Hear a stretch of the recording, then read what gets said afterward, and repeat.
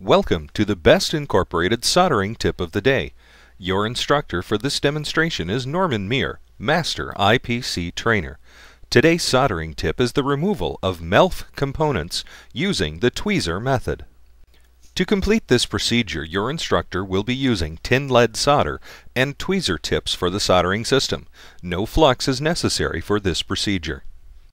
Before beginning the procedure, make sure that the tips of the tweezers are even. If not, make any adjustments necessary to make the tips even.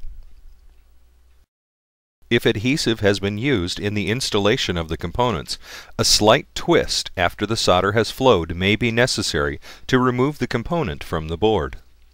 Tin the tweezer tips with solder.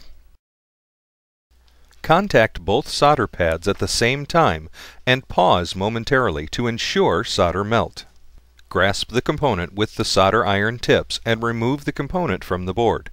Place the component onto a heat-resistant surface and repeat the process as necessary. It is an acceptable practice to remove several components in sequence. This practice can save the operator some time. After the components have been removed, desolder the pads and process the board as necessary.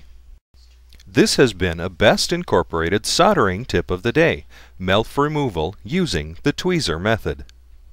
For more soldering tips and training, please visit our website at www.solder.net.